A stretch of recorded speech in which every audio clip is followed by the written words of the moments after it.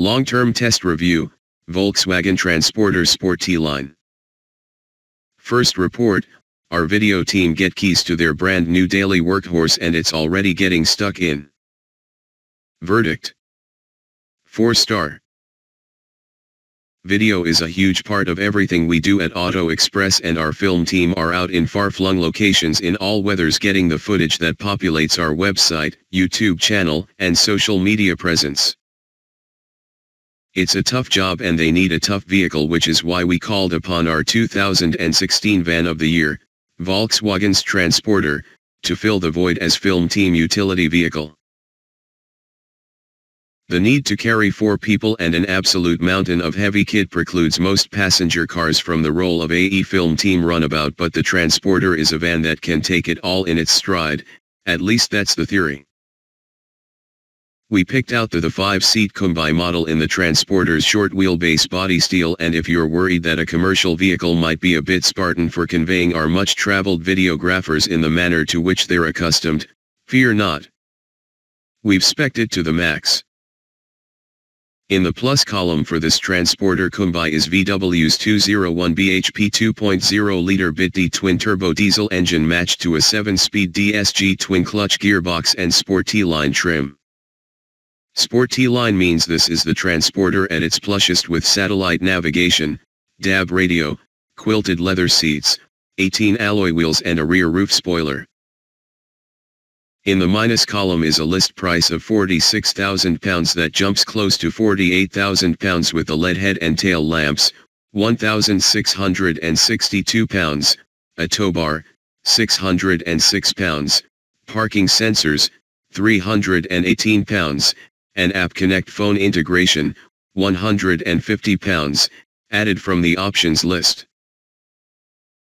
So the Transporter Combi is not cheap, but our first few weeks with the car have revealed it's nigh on perfect for the film team's particular needs.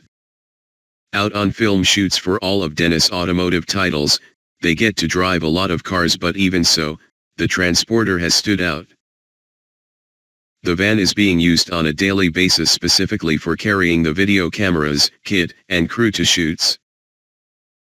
The film team's vehicle had to be reliable, versatile, occasionally able to tackle tricky terrain, and roomy enough for a lot of expensive equipment plus a minimum of 3 crew. On that basis it's exceeded expectations. The Transporter is very comfy to drive, the driving position has a wide range of adjustment for all shapes and sizes, its automatic gearbox is smooth and the steering is precise.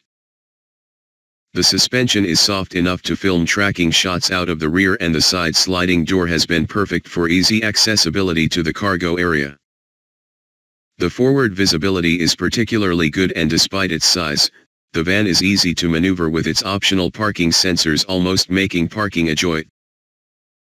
The leather trim adds a touch of class to the cabin and so far, has coped well with the, sometimes muddy, all-weather work. The fact that the rear seats can be really easily removed means that reconfiguring the van interior as it's needed is very simple, too. As the whole video team uses the van, it's been great to be able to sync phones to media center so we can communicate with base without pulling over or messing about with phone cradles.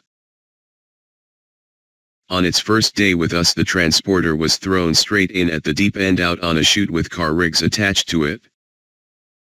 It was sturdy enough to take our large movie rig and camera, as well as extra kit loaded behind the main camera setup. Since then it's worked extremely hard as part of the team and it hasn't disappointed yet.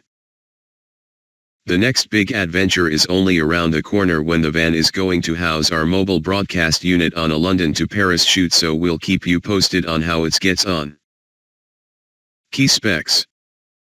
Model: Volkswagen Transporter Sportline Combi 2.0 BitD DSG.